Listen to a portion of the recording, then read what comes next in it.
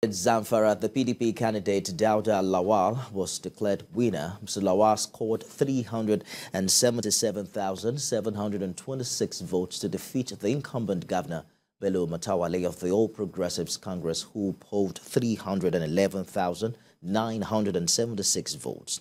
Political party agents at the Collation Center, except the APC, are satisfied with the outcome of the results. The APC agents insist results of the last two local government areas are contentious and that the party will challenge the outcome in court.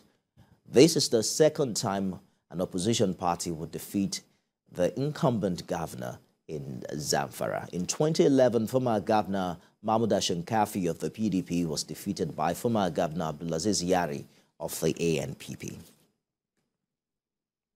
For that, Lawal Dauda of political party PDP, having satisfied the requirement of the law, is hereby declared the winner and is returned